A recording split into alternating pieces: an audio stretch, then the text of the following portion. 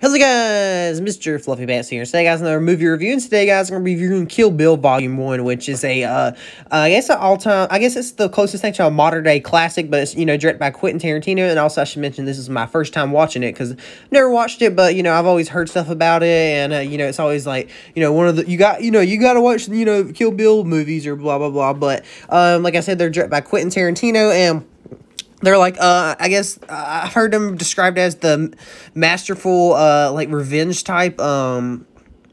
movies or whatnot, like revenge action movies or whatnot, because, the first two Kill Bills, I'm pretty sure they were filmed back to back, but, they can, like, continue the story. I mean, the first one,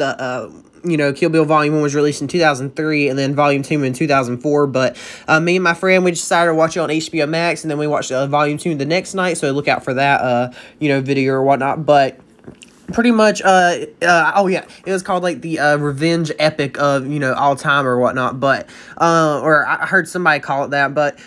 pretty much Kill Bill movies are, like, very, stylized action movies, I guess, per se, which, is really cool, because, this is, definitely some of the most unique, like, directing I've seen, and, the only other Quentin Tarantino movie I've seen before this was, Once Upon a Time in Hollywood, which that movie is just fantastic, but, these two movies, are just so stylized, and they're really cool, or whatnot, but stylistic and editing wise, and I also love every time she sees this continues in the second one, but every time she sees like one of her old enemies or whatnot, it like plays that one like song, which when I first watched it, I was like, that's so cliche, but then I thought about it, I was like, this movie is probably the one that really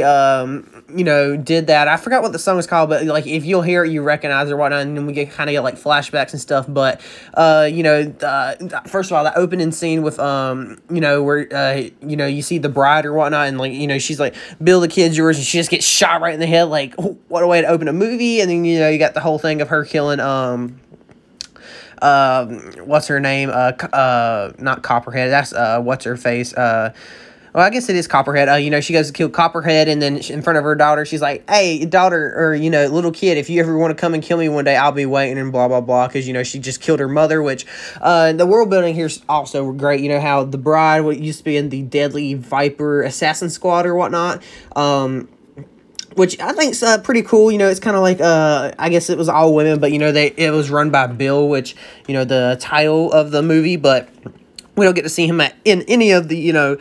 first one, but also I think it's interesting that they actually bleep out, like, the bride's actual name in the first one and then part of the second one, but then they just kind of, like, name drop in the second one, but I'll get more on that in my review of the second part, but but pretty much after, we see, like, two, like, after the massacre at the church or whatever it's called, which was very bloody, or whatnot, the bride's found out to still be alive, and, she's taken to a hospital and is in a coma for 4 years. One of the other, Viper Assassin Squad people, Ellie, which she only has one eye, which I did love that scene of her walking to the hospital or not. She tries to kill the bride, but Bill's like, nah, we'll make her suffer if she ever wakes up, so she better not wake up or blah, blah, blah, but, pretty much she's in this hospital for, like, 4 years or whatnot, and really disgusting scene, though, but, like, one of the nurse there, like, brings in people, like, if he pays, and they get to, have sex with, like, the comatose people, and that's just really disgusting. Like, even when he pulls up to the bride, he's like, yeah, this one's a spitter, so I would watch out for that, but that's just, really, or whatnot, but, luckily the bride, kills them both, and especially the nurse that actually works at the hospital, she literally slams his head in the door or whatnot, which is just, but, and, the bride's a badass, but, and her legs are still asleep or whatnot, but then, we see her get the pussy wagon, or, which is just funny, and, she finally gets her toes to move or whatnot, but, and, the whole, I guess, like, the climax of the first one is, she's trying to kill, O-Ren or whatnot, which, we see this really cool animated, I guess, origin story for, Orishi O-Ren, I think her name is, O-Ren Ishii, yeah, yeah, but, that's Cottonmouth or whatnot, but, she's another part of it, which she's like a master, I think she's like Chinese and American or something like that, but, she's like in Japan or whatnot, but And also, the animation style really reminded me of Gorillaz music video. I don't know if I'm the only one or whatnot, but it's very brutal and stuff. And also, I love in this movie, like, later on, and in the animation, too, whenever people get sliced up, they just start, like, gushing, like, an ungodly amount of blood, like, especially in, you know, when the bride's fighting the crazy 88, like, she cuts off limbs, and, like, they just start, like, literally squirting like a fountain, and it's just so cool. But it also just goes to, you're like, okay, you're like, you just have this make you like, okay, but then you just kind of think to the rest of the movie, and it just kind of fits with the rest of the movie, which I do appreciate or whatnot. But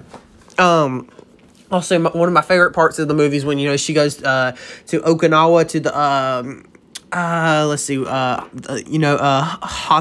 Hanzo, the guy that makes the, you know, best samurai swords ever or whatnot, which he's retired, and he vowed to never make, you know, these killing machines again, but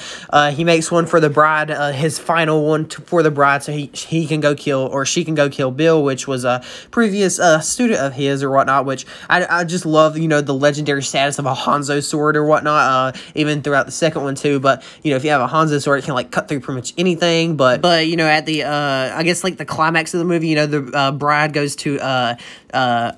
Tokyo, and where, you know, the O-Ren and her Crazy 88, you know, body squadron, and, like, all her members or whatnot are at this, like, hotel, and or not hotel, but kind of like bar area. But I also love, you know, they keep calling that one guy Charlie Brown, and they're like, yes, we must please him or else we're gonna die, which is kind of funny. But you know, she, like, this, you know, this battle, like, sword fight with the Crazy 88 literally, like, lasts, I want to say, like, a good 20 minutes, and it's just so cool seeing people slashed up, start gushing blood everywhere, limbs getting cut off here and there, and you know, them keep falling into the pool and everything. Like, it's really cool, and, like, really and, you know, also her wearing, like, the you know, the black or the yellow clothes with, like, the black stripes is just iconic. But I think it's also a reference to Bruce Lee and, like, Enter the Dragon, I want to say it is, or something like that. But you know, that single-handedly became iconic, you know, because even I knew that, you know, that, hey, that's the outfit from Kill Bill or whatnot, which instantly iconic. And if you're able to do that for a movie, which, you know, this definitely is a modern day classic. But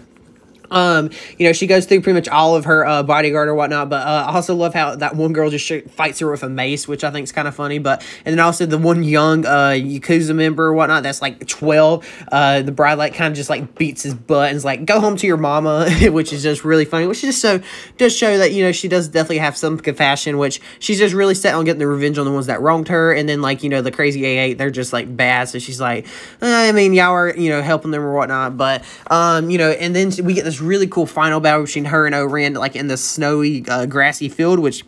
it's really awesome. Like, I love that so much. That's such a great way to, you know, or whatnot. But, you know, the bride gets slashed pretty good, and then, because, you know, O-Ren's, like, making fun of her or whatnot, because, you know, she can't play with swords, because, you know, she's just a little girl. But then she gets up after getting slashed in the back by a samurai sword, and then O-Ren's like, okay, well, I respect you now. And then, you know, they fight a little bit, and then O-Ren literally gets, like, the top of her skull cut off, which is just really awesome. And then she also takes the one, I think it's the lawyer, and gets the information about, you know, Bill and the rest of them. And then she, like, you know, makes her, like, disabled or whatnot, and, like, gives her back to Bill to, you know, to give Bill the message that, you know, the bride's still alive. And then at the end of the film, we get the biggest cliffhanger ever, which, you know, Bill's like, hey, you know, hopefully she won't find out that, you know, her baby's still alive, which, you know, was the one that she said at the beginning of the movie was, you know, Bill's baby right before she got shot right in the head. But, you know, like I said, though, this movie is just such a good movie, and like I said, it's definitely a modern day classic, even though at this point it's let's see, it's about 20 years old at this point, which that's kind of really hard to believe, because this came out in 2003. But like I said, the second one came out in 2004, and I think there's rumblings of a, you know, volume 3 happening, which would be interesting. But I thought it was kind of funny, because there was, like, news coming out about Volume 3 right as I watched the first one, which I thought was really funny. But, you know, the overall stylistic choices of this movie, and you know, watching this movie, some of the stuff was, like, cliche, but then I was, like, thinking, like, you know, probably this movie's the movie that started it first, that, you know, before it was cliche or whatnot, which I just think's, you know, kind of, you know, weird. But, like, the stylistic choices and everything about this movie, the screenplay, the dialogue and everything is just so awesome. And, like, I really do love this movie. I'm gonna give Kill Bill Volume 1 a 9.3 out of 10, just because it's just such a good movie, and it's definitely a modern day classic. But anyway, guys, let me know what you guys think about Kill Bill Volume 1 down below. Make sure you guys check out Part 2, or, you know, my review of Volume 2 whenever that comes out. But like I said, this is my first time watching it, but I'll give it a 9.3 out of 10. But